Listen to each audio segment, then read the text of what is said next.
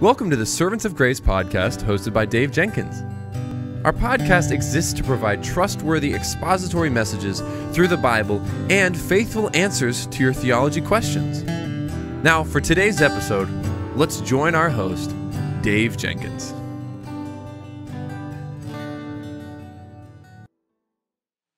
All right, guys. Well, welcome back to the Servants of Grace podcast and to our time of study in God's Word. Right now, we are going through the book of Psalms, specifically book 1 of the Psalms, which is Psalm 1 through 41. And today we're in Psalm 7. The title of our study is A Cry for Justice. Would you please join me now in prayer before the reading of God's Word?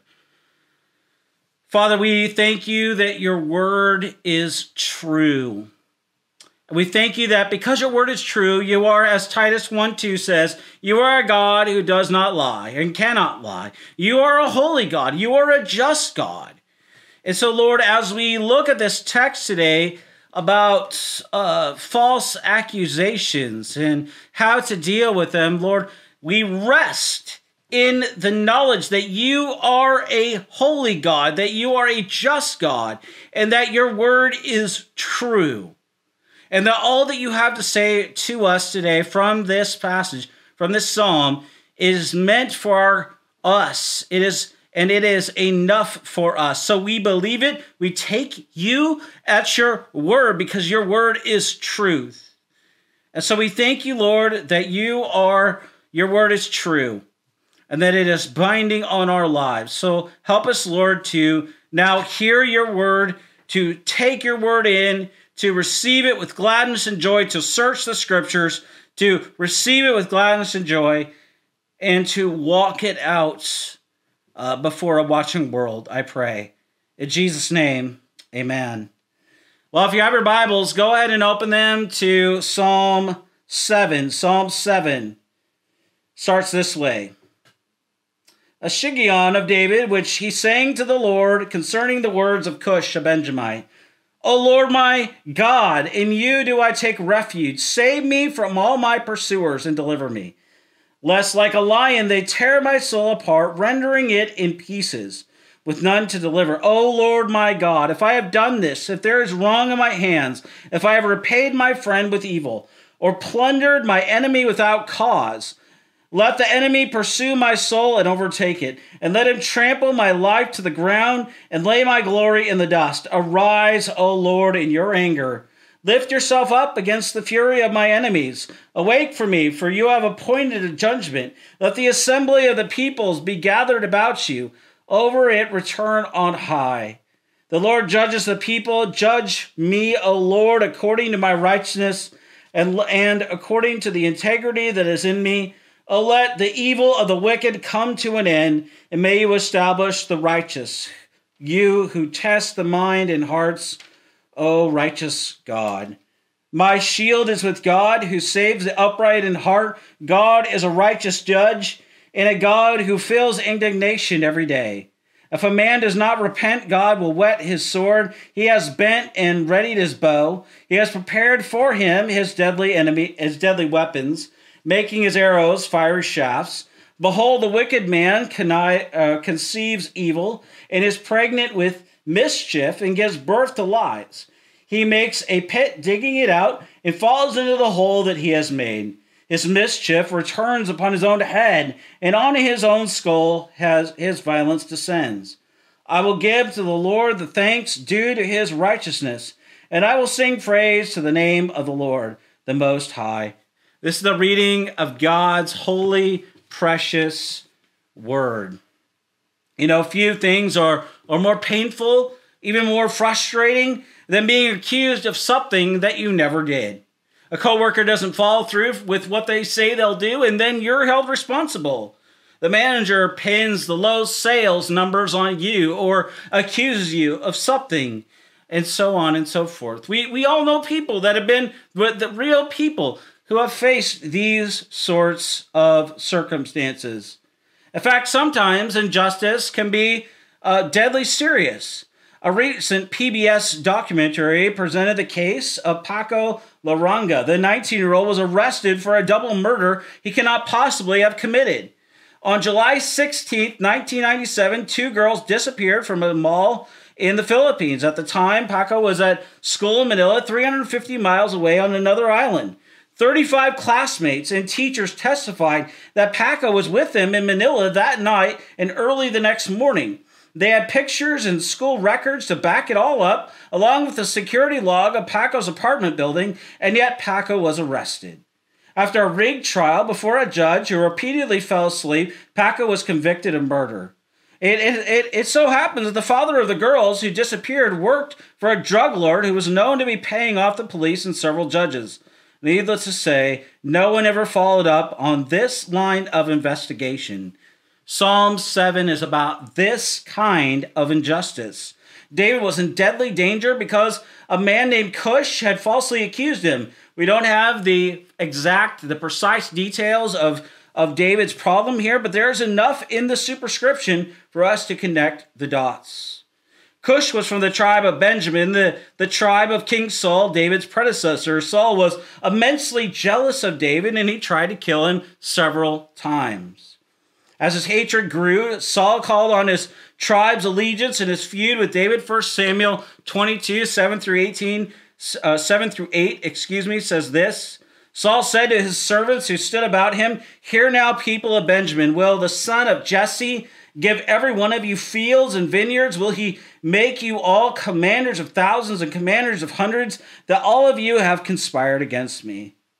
The tribe of Benjamin was Saul's power base and remained loyal to his family. And so when Saul was killed by the Philistines, Israel was divided by a civil war between those who followed David and those who were loyal to Saul. And naturally, Benjamin was the spearhead of the opposition.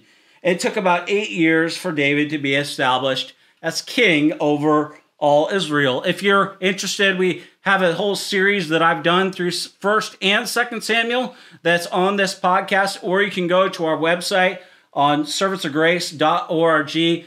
Under sermons, you'll find that under podcasts, and then sermons, you'll find those links to 1 and 2 Samuel. So if you're interested in that, in more background and information about what's happening in these books, I would just encourage you to do that. So the people of Benjamin held their grudge against David for a long time. And when David's son Absalom rebelled against him, a man from Benjamin named Shimei cursed David as he fled Jerusalem. 2 Samuel 16, 7 through 8 says, "And Shimei said as he cursed, 'Get out, you man of blood, you worthless man. The Lord has avenged on you all the blood of the house of Saul. In his place you have reigned. And the Lord has given the kingdom into the hand of your son Absalom.' And after the rebellion was put down, a different man from Benjamin named Sheba led another revolt against David. And it's easy to understand how another false accusation flared from the smoldering hostility of this tribe. Now, we're not sure where this accusation and when it came into David's life. My best guess is that it was during the years when David was running from Saul. As he ran away, David said to Jonathan, "What have I done? What is my guilt? And what is my sin before your father, that he seeks my life?" 1 Samuel 20, verse 1 says. In fact, this sounds very similar to the psalm that we're reading. It would have been easy to accuse David of almost anything during those days. Saul wanted to believe the worst about him. And so what do we do when we're faced with false accusations?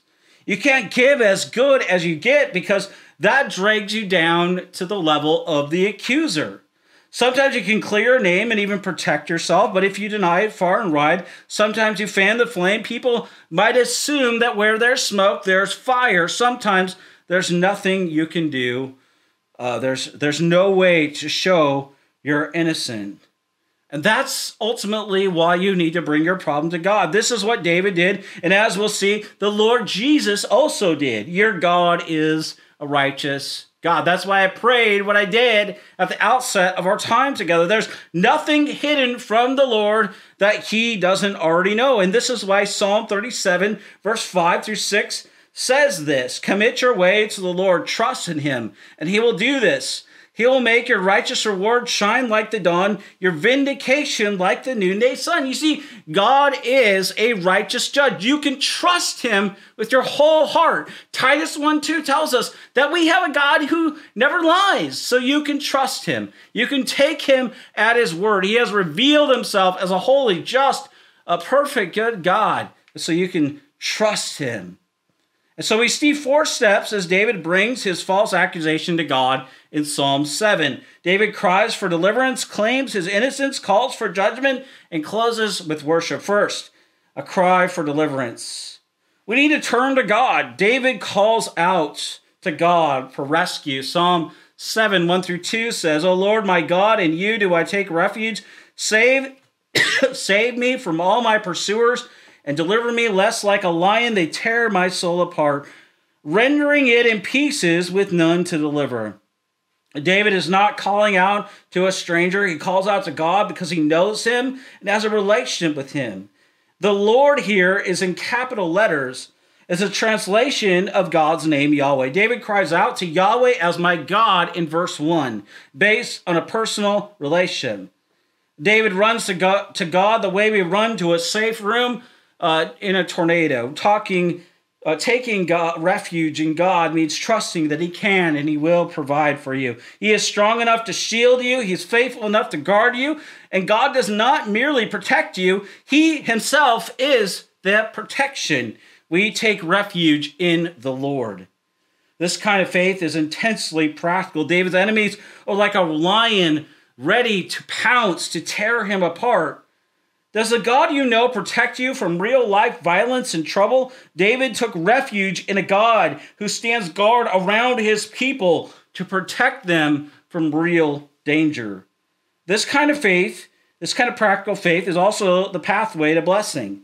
A promise we've already seen in the Psalm. Psalm 2 ends with a promise. In Psalm 2:12, blessed are all those who take refuge in him. Psalm 5:11 says again, but let all who take refuge in you rejoice. Let them ever sing for joy, and spread your protection over them, that those who love your name may exult in you. When you place yourself in God's protective care, you will find blessing in the shelter of his wings, as Psalm 91 tells us. Taking refuge in God does not mean that you're doing nothing. David's enemies pursued him, right? Which means that he was running away, but he did what he could to escape, but ultimately he trusted God to be his shield. And when Nehemiah rebuilt the wall of Jerusalem, he prayed and he set a guard in Nehemiah 4:9. You should do what you can to protect yourself and clear your name if possible. But ultimately, your hope is not in whether you are vindicated or not. Your ultimate hope needs to be in the Lord. And if your ultimate hope is not in God, anxiety will churn up inside when you cannot reverse injustice. The false accusation will eat you alive when we can't do anything about it. And you're also going to be tempted to be angry, to overreact. In Herman Melville's novel, Billy Budd, Billy is a young, handsome seaman, well-liked, with a good future ahead of him. Claggart, the master at arms, has it in for him. In fact, eventually, he goes to Captain Verd to accuse Billy of leading a mutiny, a crime punishable by death. Billy Budd is called to the captain's quarters to answer his charge. Claggart walks up to Billy, repeats the lie inches from his face. It says this, the next instant, quick as the flame from a discharged cannon at night, his right arm shot out and Claggart dropped to the deck. Whether intentionally or but owing to the young athlete's superior height, the blow had taken full effect upon the forehead so that the body fell over lengthwise like a heavy plank. Fatted boy, breathed Captain Ver in a tone so low as to almost be a whisper. What have you done? The twin raised the felled one up into a sitting position. The spare form flexibly acquiesced, but inertly. It was like handing a dead snake.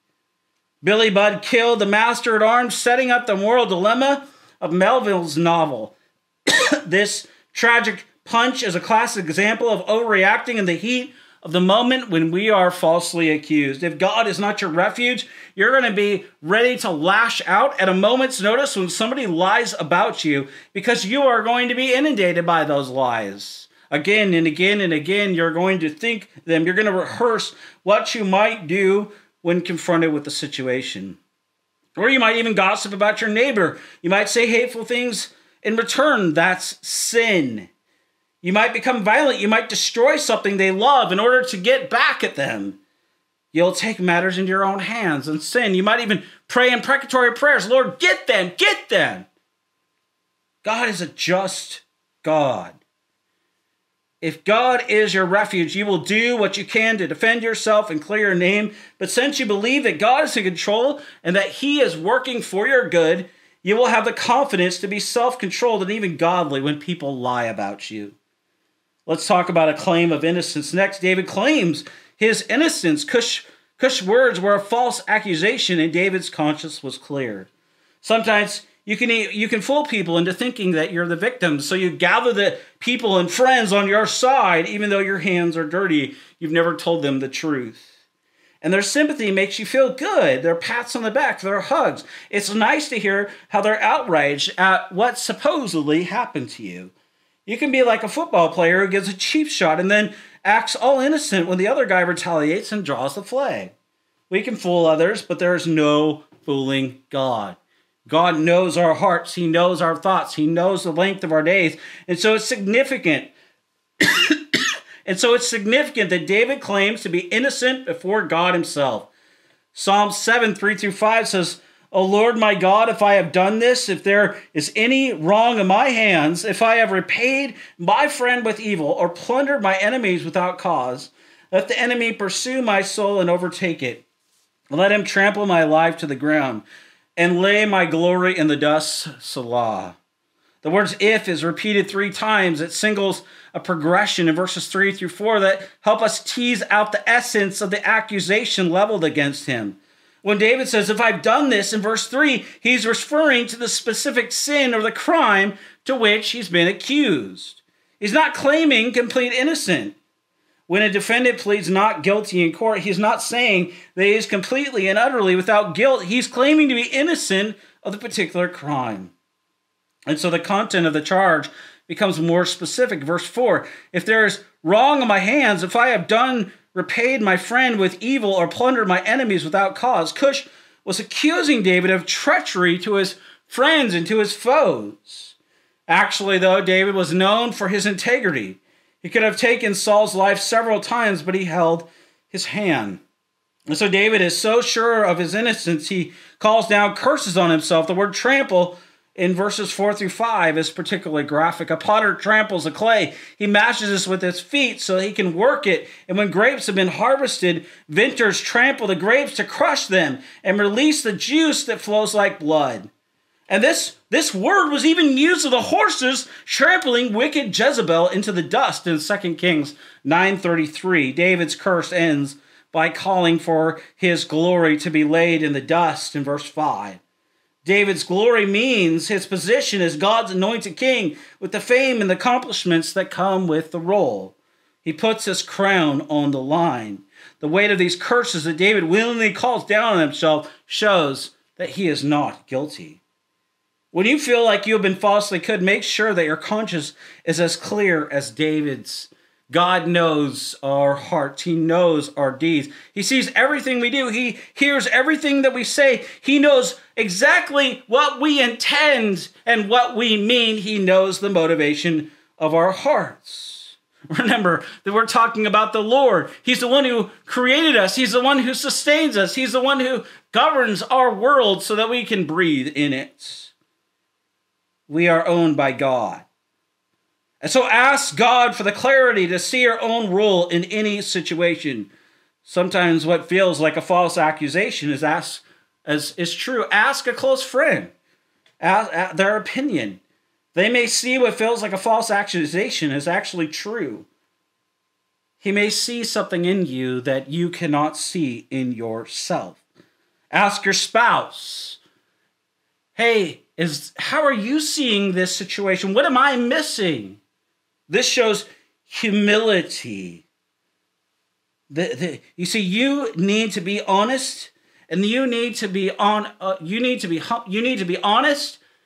be humble enough to face the truth, even when it hurts. If that means that you have to take the log out of your own eye, take the log out of your own eye. If that means that you need to go and specifically and honestly apologize to that person, then you go and apologize to that person.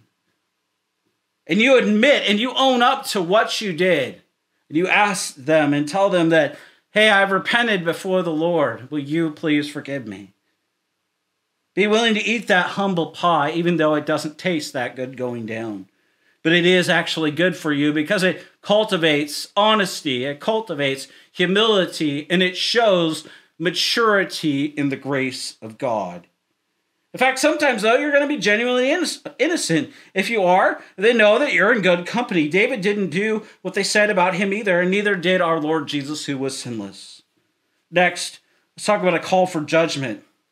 In fact, because of David's innocence, he called for God to sit in judgment and bring him justice. Psalm 7:6 says, "Arise, O Lord, in your anger. Lift yourself up against the fury of my enemies. Awake for me, you have appointed a judgment." When someone lies about you, it can seem like God is asleep, but the scriptures are clear that God never wakes up because he never sleeps. Psalm 121:4 says, "Behold, he who keeps Israel will never slumber nor sleep." And so when David asks God to wake up, he's using a figure of speech. It is a dramatic way of asking the Lord to take action on his behalf.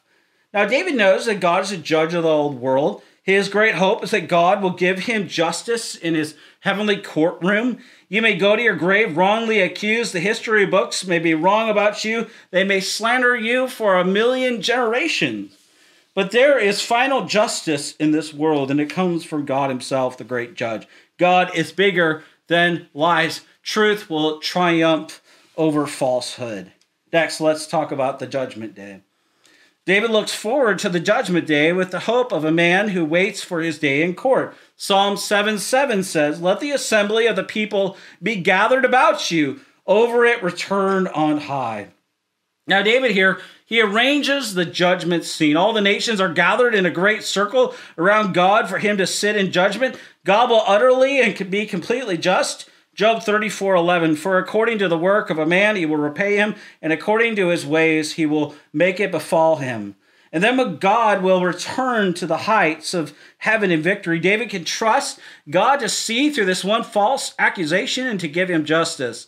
Psalm 7:8-9 says, "The Lord judges the peoples. Judge me, O Lord, according to my righteousness and according to the integrity that is in me. O let the evil of the wicked come to an end, and may you establish the righteous, you who test the minds and hearts, O righteous God." It might surprise you that David can be this bold as he looks forward to the final judgment. He's not afraid in the least of what might happen.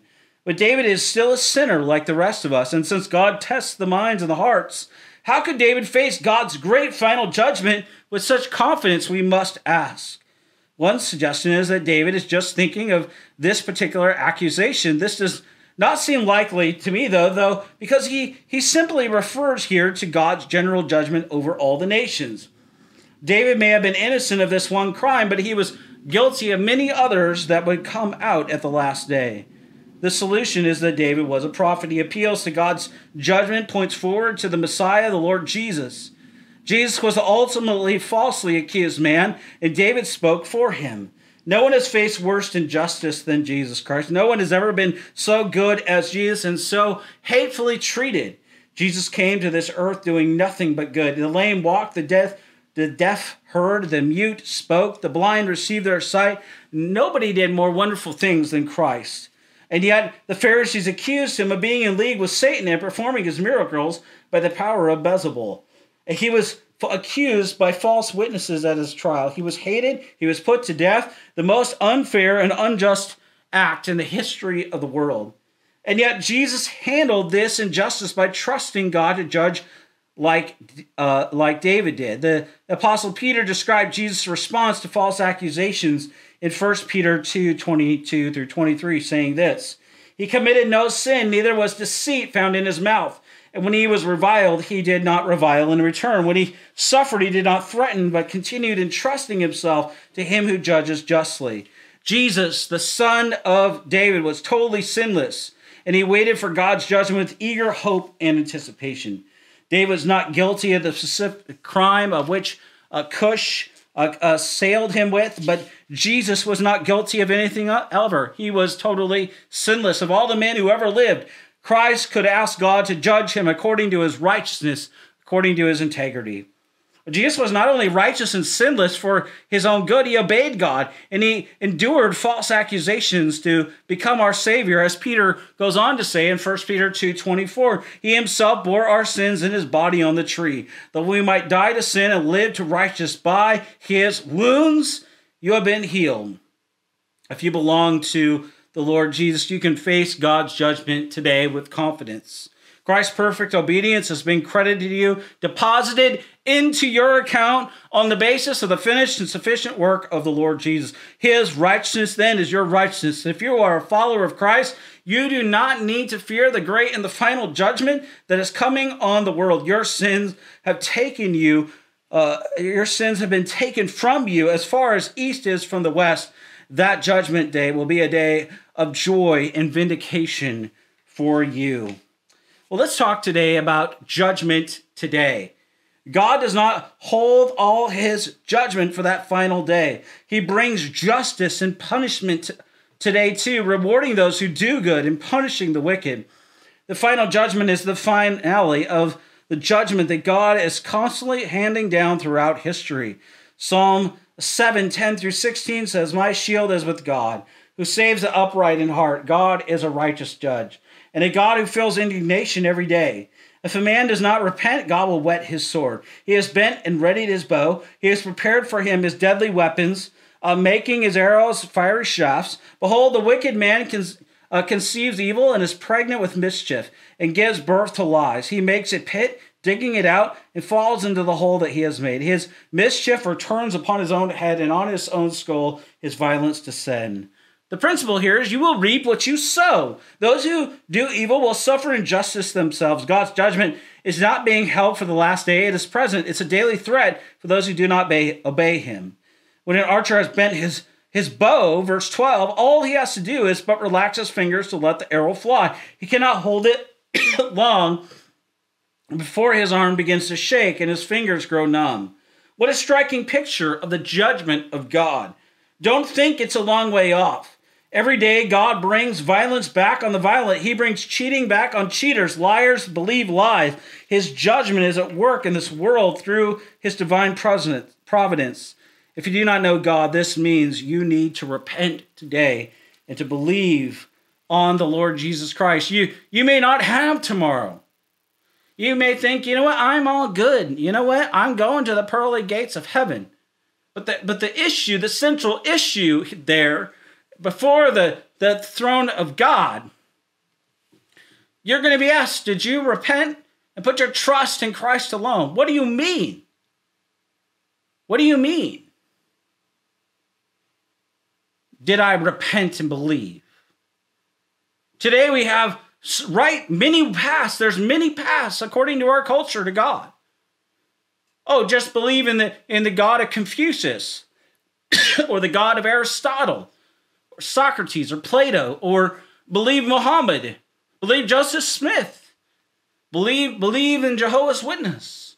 Which God do I believe in? How do I get into heaven? Well, John 14:6 very clearly tells you that Jesus is the way and the truth and the life, and that no one comes to the Father except through him. Friends, this is Christianity 101. There is no other way. There's no other path. The way is exclusive. The way is restricted only to those who repent and believe on the name of the Lord Jesus Christ. Acts 16:31 says, believe on the name of the Lord Jesus Christ, and you will be saved. It doesn't get any clearer than that. Some people say you can't be reformed and preach those texts. Yes, you can be reformed, and yes, you can preach those texts because you believe that the Spirit is irresistibly drawing people to salvation to repent and believe. That is not about just walking down an aisle to believe and thereby you get saved. No. You believe that God uses the faithful preaching of the word. And so we we are faithful to the word, and the Spirit uses the faithful preaching of the word to bring about conversion, to bring sinners to repentance and faith in Christ alone. And so I ask you, have you repented and trusted in Christ alone? Do you believe that you can mix and match your religious preferences, your religious choices, and somehow you're going to get through the pearly gates of heaven and be with God's people before the throne, worshiping forever and ever? Do you think that it's solely on the basis of your merit, on the basis of your works, that you're going to be in heaven? The only place, if you think that you have any merit, that if you think that your good works get you into heaven, the only place that you are going, friend, and I say this in love to warn you, the only place that you're going to go if you think that your good works or your merit is going to get you into heaven, the only place that you're going to go is to hell. And that's going to be a place of unrelenting, unending, conscious punishment. You will experience there the full fury of the wrath of God. But here's the good news. At the cross, Jesus bore the full fury of God the Father in your place and for your sin. At the cross, Jesus dealt decisively with the wrath of God that burns against you. And this is why in John 19:30, he says, "It is finished." It is finished. One of Jesus' last words is finished. That means that it's signed, it's sealed, it's delivered in the blood of the Son of God and the Son of Man. Your eternal salvation is made possible not because of you.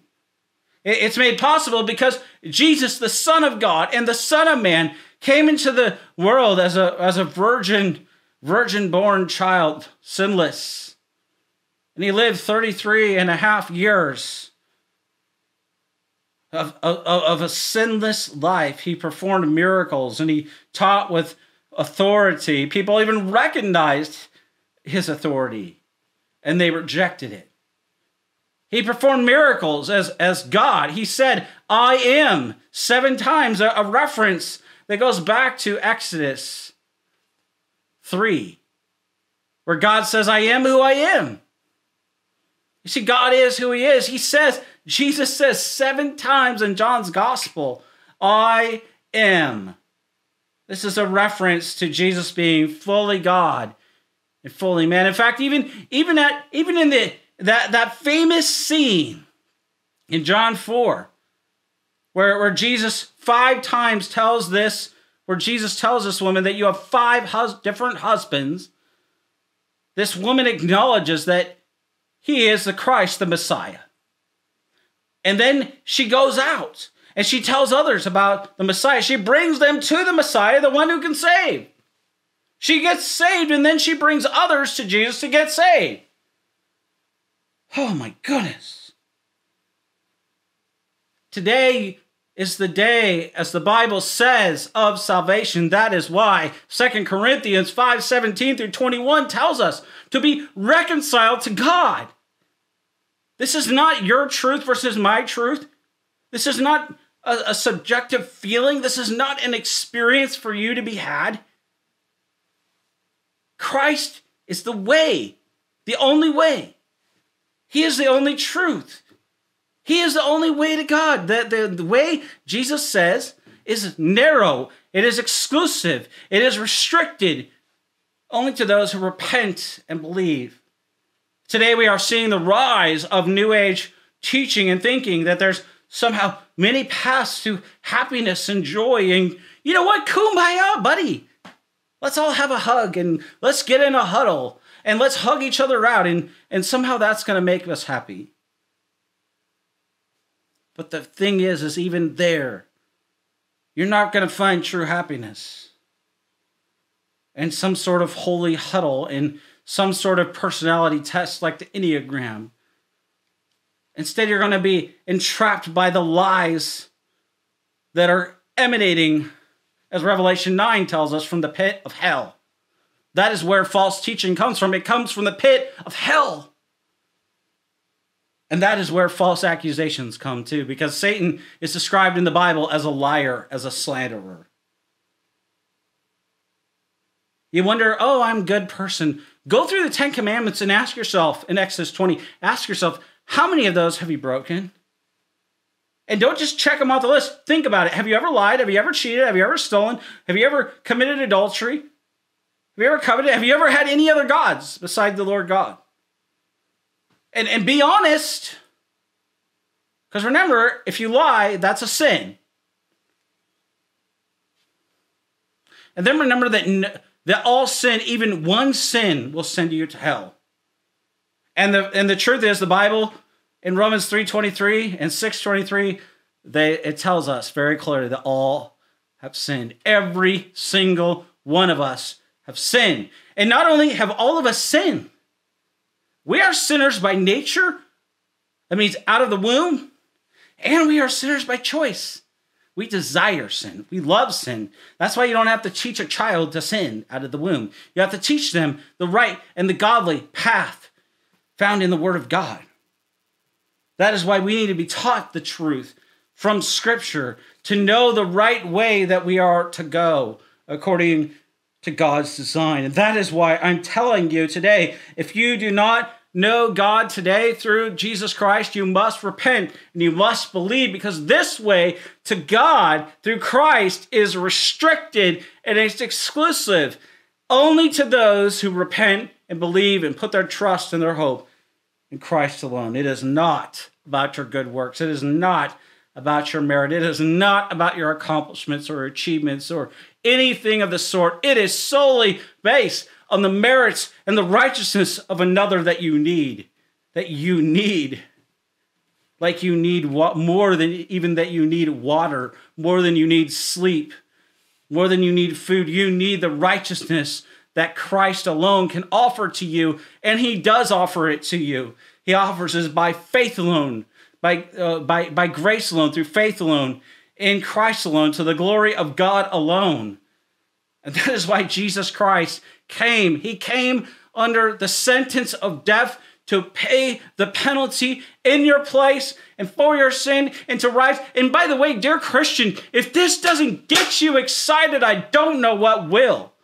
If this doesn't stir your emotions and your affections for the glory of Christ, to pray for the lost in your family, in your friends and your neighbors, if this doesn't get you fired up to share the gospel with others, then are you really saved? Because you know what? If you are saved, you will desire to see other people in the kingdom of God. You yourself will be repenting of your sin, not for your justification, but to keep growing. As Luther said, that repentance is ongoing in the Christian life. And you see that in Matthew 4 and many other texts, the Christian life, as Calvin said, is one of repentance. From beginning to end, we need the grace of God. If you do not know Christ, let me just say it again. You must repent, believe, put your trust and your hope in Christ. And yet this teaching is also a comfort for you today, dear Christian. It means that God is a shield for those who know him like David did. He saves today. He rescues today. And no wonder David closes with worship in Psalm 7:17. I will give to the Lord the thanks due to his righteousness, and I will sing praise to the name of the Lord the Most High.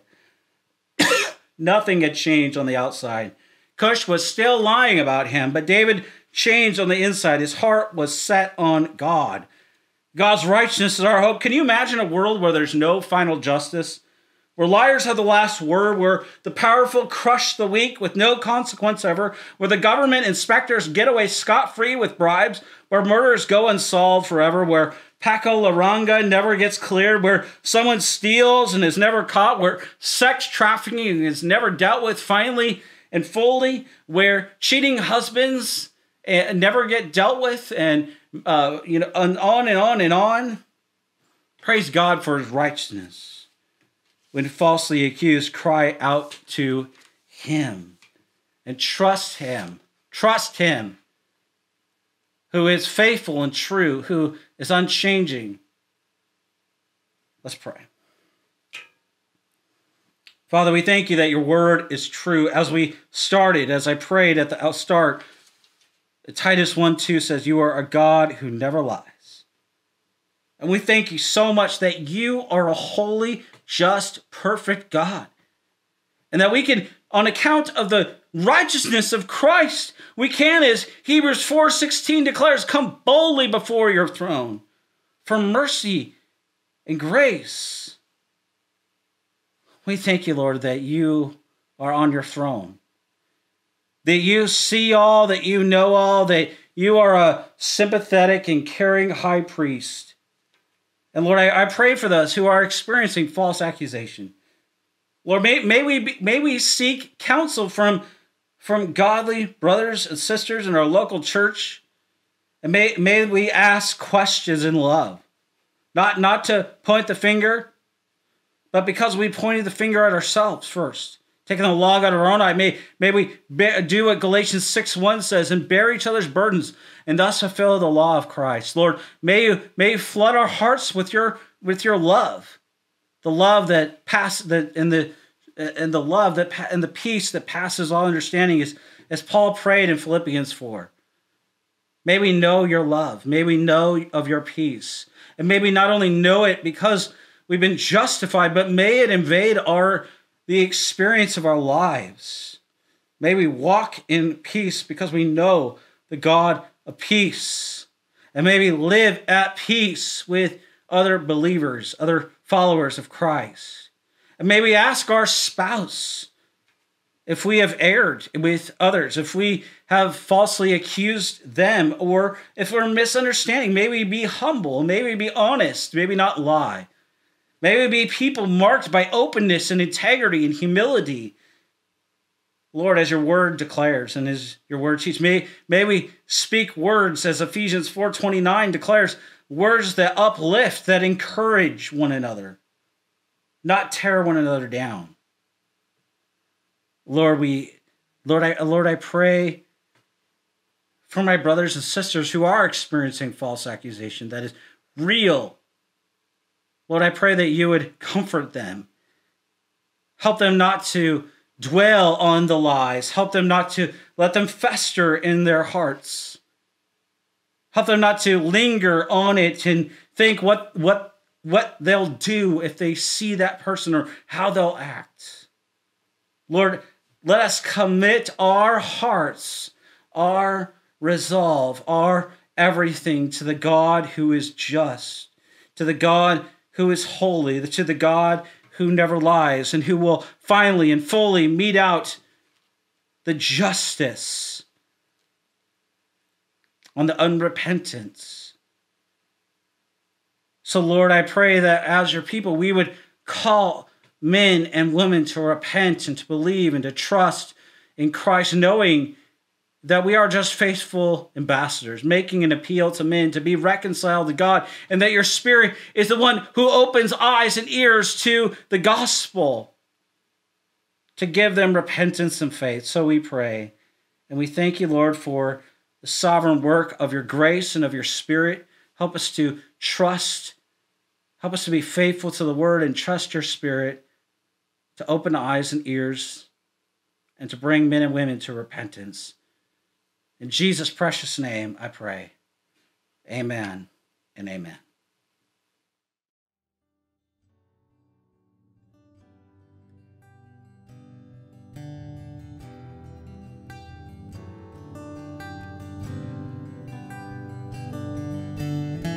Thank you for listening to the Servants of Grace podcast today.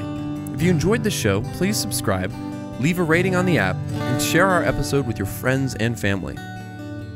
If you'd like to, you can follow us on Instagram at Servants of Grace, on Twitter at Servants of Grace, or by searching Servants of Grace on Facebook. You can also find this podcast on the front page of our website at servantsofgrace.org.